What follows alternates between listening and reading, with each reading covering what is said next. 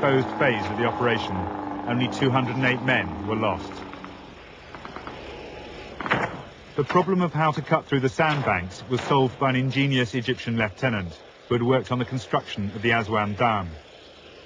British irrigation pumps powered high-pressure hoses which simply washed the sand into the canal. Using this technique, they cut the holes in half the time it would have taken with either explosives or bulldozers. And during the first day, they cut 60 of them. Cutting the gaps was a feat of Egyptian ingenuity, but bridging the canal was achieved through well-tried Soviet expertise and equipment. PMP bridges designed to cross European rivers were put into use for the first time under wartime conditions.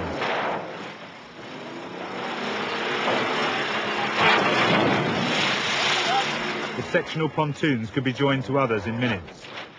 On the day, the Israeli garrison said they grew across the river like outstretched arms.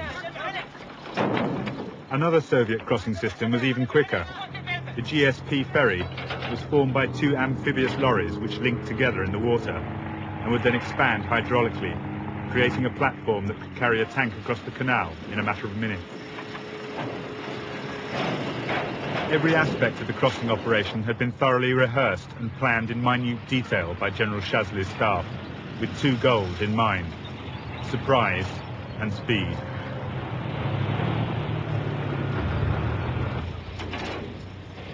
The whole Israeli defensive system in Sinai turned on the assumption that it would take 48 hours to get armoured divisions and heavy equipment across. They were convinced they could foil any attack in that time. In 10 hours, the Egyptians had already got 10 bridges set up and 500 tanks positioned on the east bank. Inside 24 hours, 2 infantry and 2 armoured divisions had crossed the canal. It was the high point of the war for Egypt.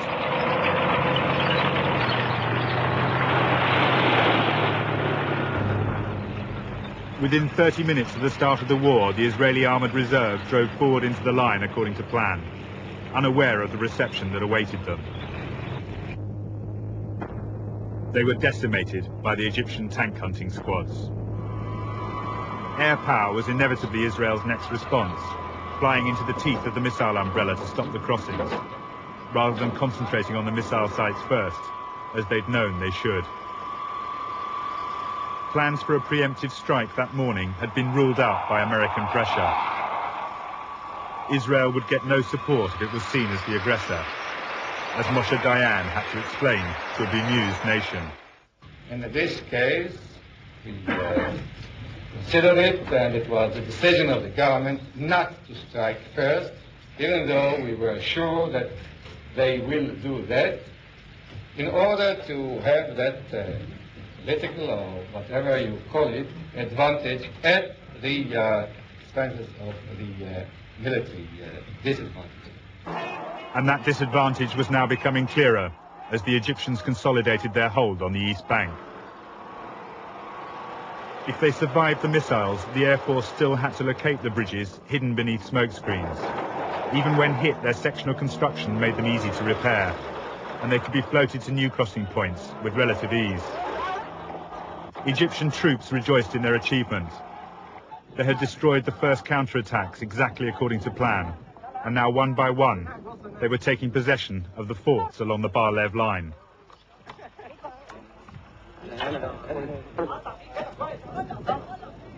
Not all fell easily, though. The northernmost fort was never taken, and in the south, opposite Port Tewfik, 1 officer and 42 men held out for a week before surrendering through the Red Cross. After repeated attacks, they were down to their last few grenades and bullets. The Egyptian officer who took over the fort believed they'd hidden their heavy weapons. The truth was, they had none. They were ferried across to Port Tewfik, where the survivors helped their wounded comrades ashore and into captivity. Among the Israeli reserves pouring down the road into Sinai on Monday the 8th, morale was still high. Their confidence in another easy victory was reinforced by their route through the Mitla Pass, still strewn with the wreckage of Egyptian defeats in 1956 and 67.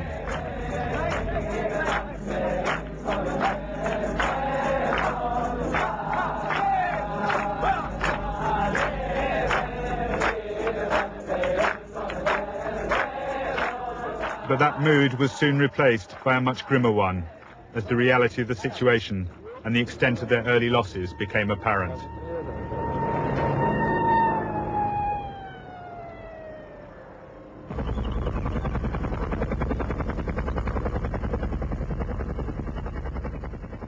In those first few days in Sinai, only the Egyptians had cause to celebrate.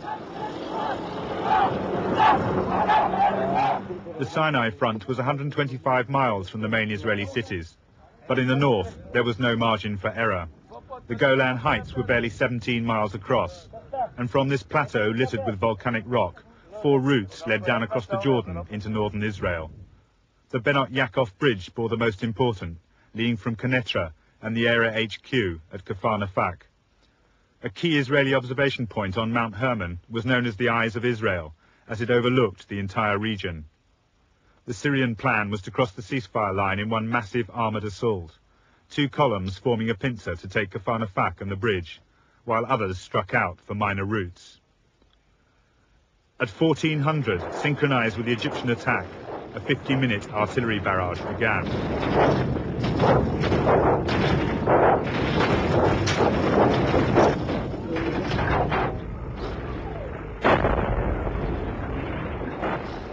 It paved the way for the Syrian armour, which then swept past the border posts. They flowed in like water, one Israeli said. I never knew there were so many tanks in all the world. The Israelis had 180 tanks and 60 guns with which to hold the 40-mile front. It was the most desperate and heroic struggle of the war. A young lieutenant with a handful of tanks held up the main Syrian thrust for 20 hours at one point, ambushing, switching position, and attacking again.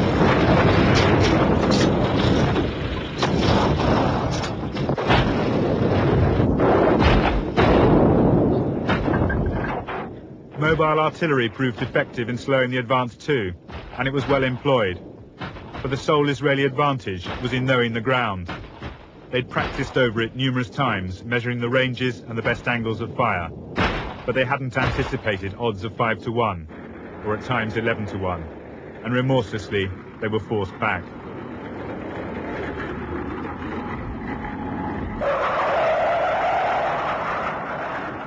As in Sinai, the Israeli Air Force was thrown in to slow the advance.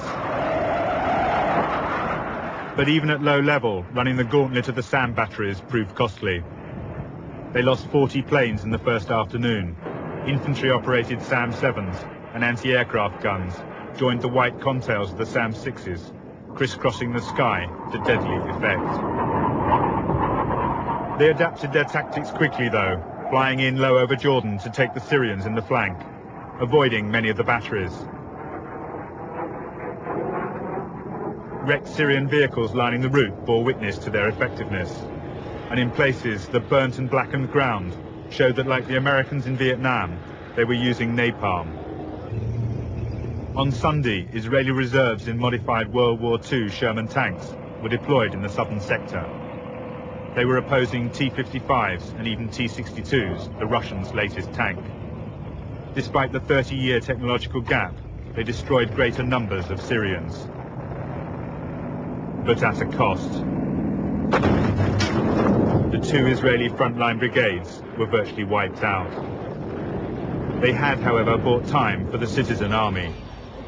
Mobilization had begun on Saturday. Many didn't wait for their code words.